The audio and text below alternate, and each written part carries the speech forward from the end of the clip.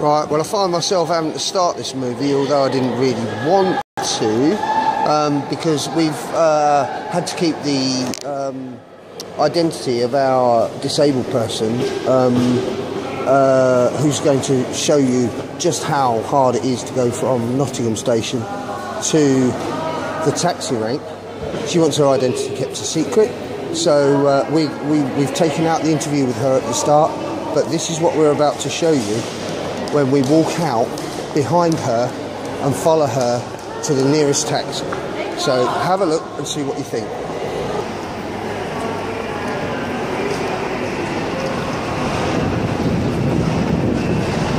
I'll follow you along if you'd like to take the lead. Thank you. Right, and just bear in mind, this is a less fortunate passenger, less able passenger, leaving the station. Now, no taxis, not a taxi. Police van over there because it's football day, but a clear road, yeah, no taxis, okay? No stopping, Nottingham City.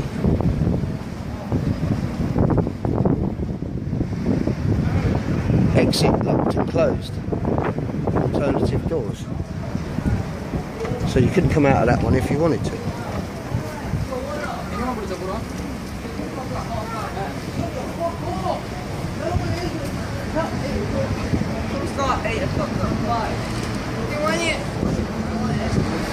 Now, I'd also like you to consider this may be a person on crutches or a person in a non-motorised wheelchair, which again goes under your own steam.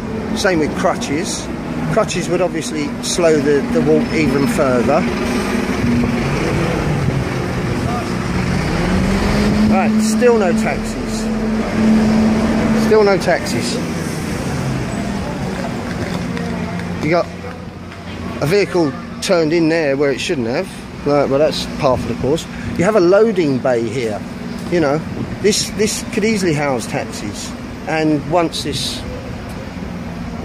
leftover roadworks from before Christmas is removed, you could even have a rank of taxis here, but yet still only has to travel even further through a pedestrianised building yard that incidentally isn't covered by CCTV. So two things you can consider here is now it's getting late at night. Supposing it's late at night,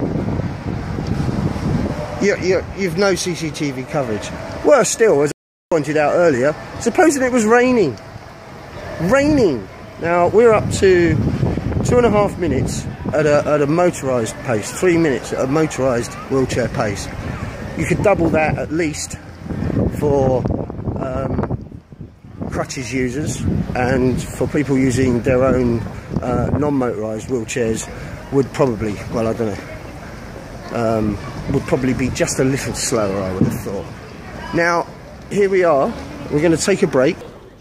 So we're now up to the tram section of the railway station, and there is an exit up here that you'll see in a minute where it says station entrance, but it's interesting to note there is no disabled access in or out, egress or access at this point of the station, which incidentally is the closest point to the taxi rank, which is still quite a way away. So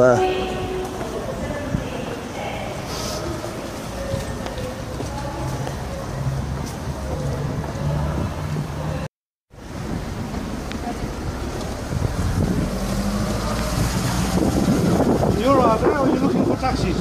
Taxi rank? Yeah, just here, darling. There you go, look, that was perfect. We're just talking about the taxi rank and how no one can find it, and how bad it is with people with disabilities or elderly. So it's very interesting you should come along and say, I'm looking for the taxi rank. It's hidden behind all these police vehicles. Yeah. Well, exactly, that's where you'd expect to find a taxi rank. I'm glad you said that, and it's, you know, it has proved the point that everyone that comes out of the station, it's tradition to see a taxi rank right outside the station. So we're going to try and prove this to Councillor John Collins and Nick MacDonald, because they've been pushing the taxis further and further away from the station, which is absolutely insane. And well, that's great. Just getting into her taxi now, approached us while we were travelling down towards the front of the rank to ask us where the taxi rank was, which was, you know, pretty much perfect for what we're trying to explain here. So here we have a 5-minute walk, I'd say, 5 minutes by the time we got here, to the front of the taxi rank. I'm lucky I can walk. Some people aren't so lucky. They're on crutches or they're in wheelchairs, or they are literally, they're carrying 2 children and 4 bags of shopping or excess luggage. All of these people leaving the station should be able to get into a vehicle that is licensed to pick them up. Bearing in mind, these guys pay a licence to do this job and they're being pushed away from the market. It's absolutely insane. Councillor John Collins, Councillor Nick MacDonald, sort your shit out.